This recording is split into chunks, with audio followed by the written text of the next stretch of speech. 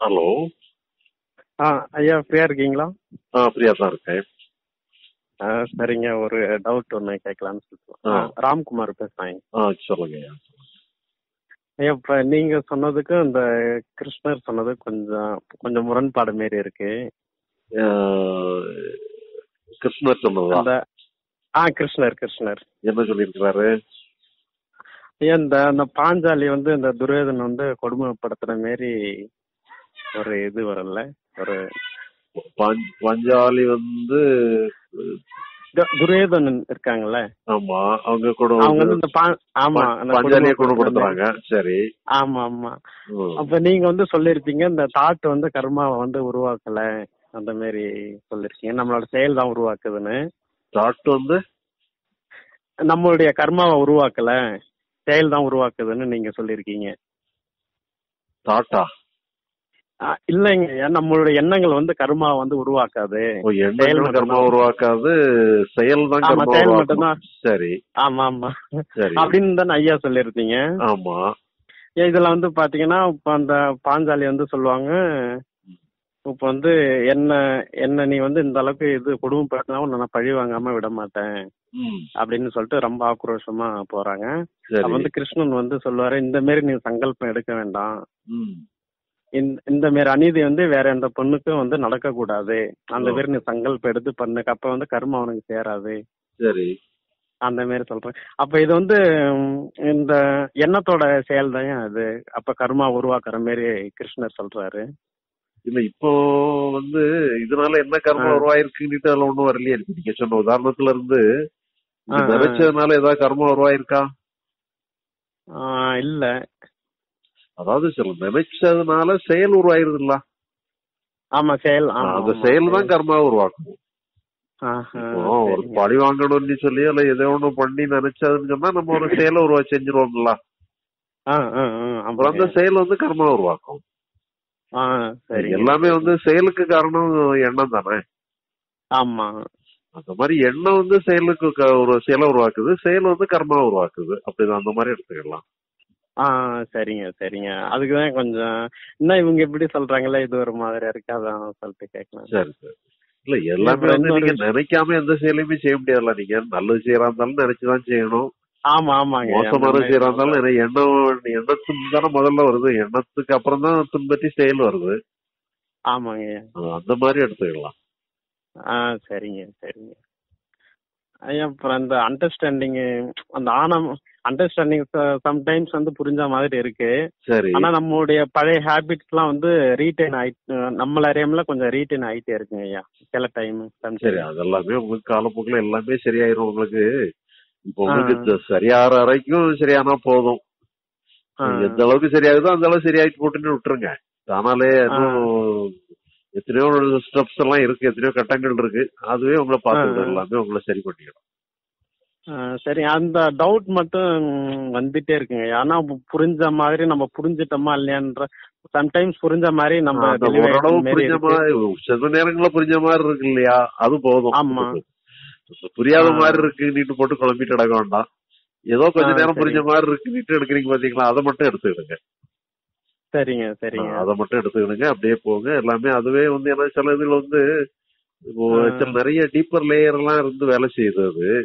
அந்த deeper layer வந்து உங்களுக்கு தெரியாமலே உங்களுக்கு சில இதுகளெல்லாம் பண்ணும்.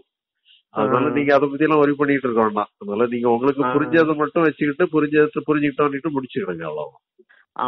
ஐயா, சில டைம் பாத்தீங்கன்னா நம்முடைய அந்த கான்ட்ரிபியூஷன் வந்து நம்மள அறியாமலே போயிடுது. ஆனா சில டைம் வந்து அந்த நிதானம் வந்துடுது. சரி. இது வந்து என்ன தான் கூட்டிட்டு போதும் அந்த மாதிரி தெளிவு வருது. ஆனா சில டைம் வந்து வர மாட்டேங்குது. நம்மள அறியாமலே எல்லாமே நம்ம வந்து நடக்க படிக்கிற குழந்தை வந்து விழுந்துதான் எழும்போம், அதெல்லாம் பிரச்சனை இல்லை.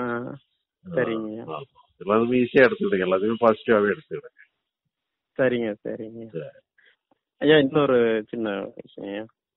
இந்த ஓஷோ வந்து பாத்தீங்கன்னா, ஹலோ, கேள்வி சொல்லுங்க. அந்த ஓஷோ இந்த நான்வெஜ் சாப்பிட்றதுனால பாத்தீங்கன்னா மனிதர்களுக்கு வந்து ஒரு வன்முறை குணம் வந்து இருக்கும். சரி. அந்த மாதிரி ஓஷோ ஒரு சொல்லியிருப்பாப்புல. அந்த நான்வெஜ் சாப்பிடாம விட்டா நம்முடைய வந்து இந்த ஜெனட்டிக் ஃபேக்டர் எல்லாமே மாறிடும், இயல்பாயிடும். அந்த மாரி சொல்லியிருப்பாப்புல. இது சரி. சாப்பிட்றதுனால அந்த மாரி ஏதாவது இருக்குங்களா?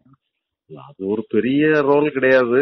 நீங்க சரிங்க. மற்றதெல்லாம் நல்லா பண்ணுனீங்கன்னு சொன்னா, இத வந்து ஒரு சரி முடிஞ்ச அளவுல வந்து உங்களுக்கு அதனால எந்த இதுவும் இல்லைன்னு சொல்லி சொன்னா, நீங்க நான்வெஜிடேரியன் அவாய்ட் பண்ணிக்கிடலாம்.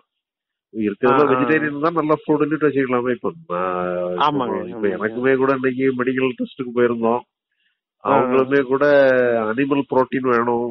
உங்க இதுல ஆ, அனிமல் ஆ. புரோட்டீன் ரொம்ப டெபிஷியன்ஸா இருக்கு. ஓ, சொல்லி சரி, சரி. குறைஞ்சபட்சம் தயிர் முட்டையாவது சாப்பிடுங்கிற மாதிரி அட்வைஸ் பண்ணாங்க. ஆஹா, சரிங்க. அப்படி சில இதுகளுக்கு வந்து ஹெல்த் பாயிண்ட் ஆஃப் வியூல சில இதுகள் தேவைப்படுது. ஆ, ஆ, ஆ. அனிமல் புரோட்டீனை விட தேவைப்படத்தான் செய்யுது.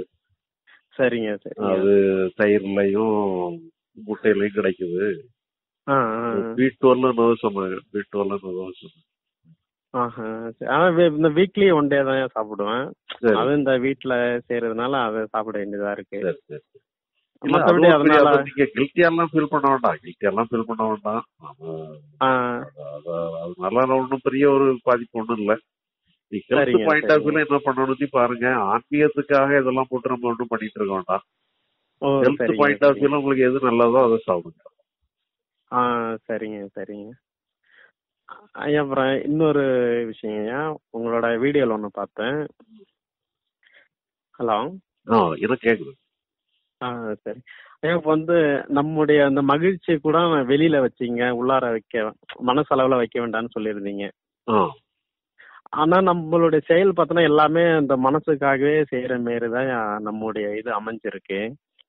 இல்ல அதாவது அந்த இது எப்படின்னு சொன்னா இப்ப நீங்க ஆ, மகிழ்ச்சியா இருக்கணும்னா உங்களுக்கு